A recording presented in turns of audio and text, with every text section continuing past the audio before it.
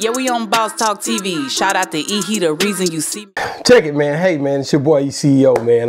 Listen, man, make sure you got to like, subscribe to the channel, man. This is something I had to talk about, man. I seen it popping up in my news feed. We got to talk about Michael Jordan's son, Marcus. Marcus is pretty much one of these guys that he's, he's doing things that, you never seen Mike just pop out like he popping out.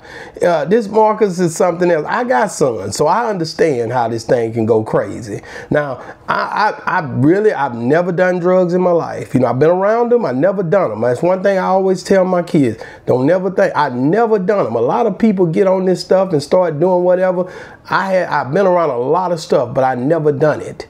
But I did see a lot of people getting involved in doing it. Whether it be crack, whether it be booger sugar, that white girl, it's a lot of people that does it. I don't have a problem with what a person do, but Marcus, you out of line. Anytime you go to another country and you do something, you know your daddy gonna be in trouble. We watch Michael Jordan every move, man. He does a lot of stuff. We don't agree with it. He's very angry. Look, when you try to holler at him, he always got some negative way of dealing with press. He used to be a hell of a gambler back in the days. Your granddaddy got killed on the side of the road. A lot of allegedly and speculations. I could go on and on about the stuff that done happen with your family because of how much you guys are in the limelight. But when you think about what you're doing as you go over to France and you start to get this, man, you took a whole scoop of that thing and you put it up to your nose and you hit it and you sniffed it. And people everywhere seen it. It's all over the news, man. I don't know what's going on with you. I don't know why your dad ain't showing you more attention. But I believe you the same one that was messing around with Scottie Pippen's old lady. Now you done got on this stuff and now the whole world seeing it. All the people you hanging with don't even look like you. And it tripped me out. And I know already, man, like I said, I got kids. I would not want to be, I don't want my kids outed. And I know that ain't the plan that Michael Jordan had about having his kids outed. This is a situation where when you look at it, you want to make sure that you don't want to be judgmental, but then you feel bad for them because you know already they grew up trying to hide their lifestyle in every situation that they was going through because of who their father was. Now they got a little older, and I guess he felt like because it was in France, and I don't know, somebody look it up if it's illegal in France or not, but I can tell you right now, he was doing it in broad daylight. It was a girl here, a girl, and then it was a Chinese looking guy in the front. And it was like, wow, man, like, do he really not understand that people gonna record him in public? Do he not know that he finna go viral? Or do you just say, hell, damn it, I'm doing it? And maybe it's done got to that point. Maybe it was a time when he did hide it. Maybe it was a time when he wouldn't let you see him sniff that stuff.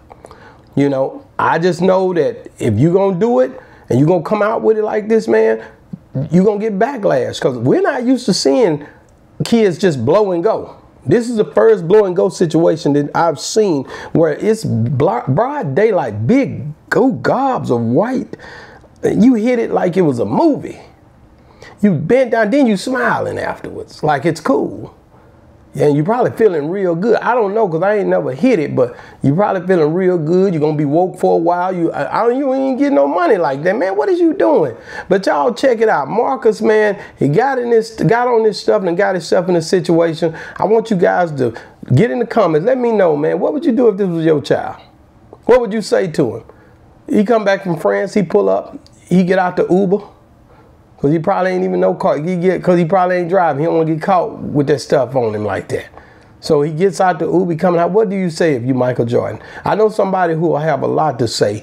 She calls in and she rock with me all the time. My girl, Reality TV, what's going on? What's up? What's up, Reality TV? Do you see that? You mentioned it yesterday when we was doing the review. The other review we was doing it. You mentioned it. When we was doing the Nelly review. So you seen it early on. What do you think about what's going on with Marcus?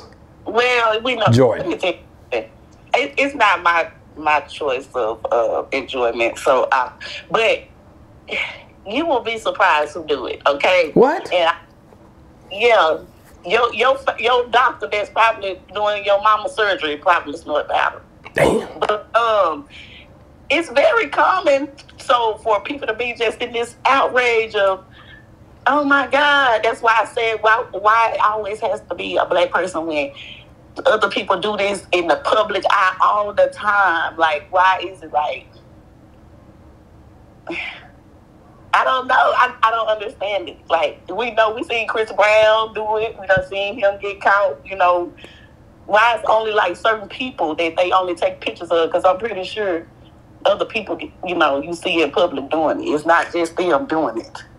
So when you think of a person doing drugs or getting on this old booger sugar like that, what is your first thoughts when you see him bent over the table like that? Well, he about to have a good damn time. Have you ever hit that booger sugar? I never did it. Never. That's not my thing. So how do you know what time he having? Going up my nose. I don't get the concept. But hey, to each his own. Have you been around somebody that maybe done it? Yeah. You knew they was on it? Yeah. How did they act? Just happy. I seen a guy that owned a mechanic shop. I mean, like, hyper to me, you know. I seen a guy own a mechanic shop start snorting that stuff. He was buying girls' stuff at my stores and all kind of stuff, buying my employees' stuff, any kind of clothes they wanted. He was riding around with them, and he became so involved with that stuff that one morning he got kicked out of the house because him and his old lady couldn't get along. One morning, because he couldn't get in the house, his best friend was staying there to protect his old lady because he had been breaking back in. When he left, when his best friend left and went to the quick car with the girl daughter and taking her to school, he walks inside of the quick car, quick trip, and he shoots him in the back of his head while he's standing in the line waiting to get his stuff. Right in the morning, around about 8 o'clock. 7 o'clock. Shot him dead in the back of the head. Killed him right there. Then he comes by the shop, by my shop. I see him over there at the other shop. He leave there, and not long after he go up on 175 and have a shootout, and they kill him right there. All behind that booger sugar. I know a lot of people are freaky. It hyped him up so much that he was amped so high that he couldn't come down, and he started to killing and being killed. Yeah, he might have been on something else. I don't know, but I'm telling you, that was the main thing. I was thinking, like, this man is on this booger sugar. Did it do him like that? Did it take him there? Did it only take that to make him go there? I don't know. I was always told that it was a rich man drug. Well, I don't know how he was doing it now. I'm telling you, I know that because he was snorting. You know, they hit their nose like that, you feel like, dang, they own it. You know what I'm saying? I'm just saying. But I don't know, man. Like I said, dope is not nothing to play with. You can't cope with the dope. You know what I'm saying? And I just don't want to see people go out like this, huh? I'm just saying, everybody stay drug free. Stay drug free. Just say no to it. The prescription drugs too. Yeah, they own them as well, man. You know, and I remember you bringing it up because Nelly was supposed to got caught with 4 ecstasy pills yesterday. So I see why you brought it up too. Right. Yeah, but definitely, man. Y'all, reality TV seems to think that you know, he's he basically wouldn't get violent, and that it's a rich man's drug. I feel like it's normal. I mean, in the okay, well. Normal, but I'm not saying it's right, but I'm just saying it's normal. But why is it such a big thing that this black man doing it, and everybody probably was doing it at that table? Man, listen. All I'm saying is, get in the comments. Should that, hold on, let me say this. I'm finna end this thing. Get in the comments. She say he ain't doing it by himself. Why is he the only one being mentioned? Is it because he's Michael Jordan's son, or is it because he's black? Whatever the case may be, get in the comments. Let us know what you think. Reality TV seems to think he's being ostracized, being an outcast. Let us know. Make sure you like and subscribe to the channel. Boss Talk 101, man. Hey, Boss Talk 101 reviews. It's going down, man. Boss Talk 101, what a boss is talk. Yeah, we on Boss Talk TV. Shout out to E. He, the reason you see me.